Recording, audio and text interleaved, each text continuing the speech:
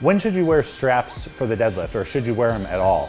So a lot of times people who pull hook grip in competition will train with straps, especially if they're doing deadlift for reps. Once you're doing more than one rep, you're gonna kind of have to reset your hook grip every time, and it can either just beat up your thumbs too much or make the sets take too long.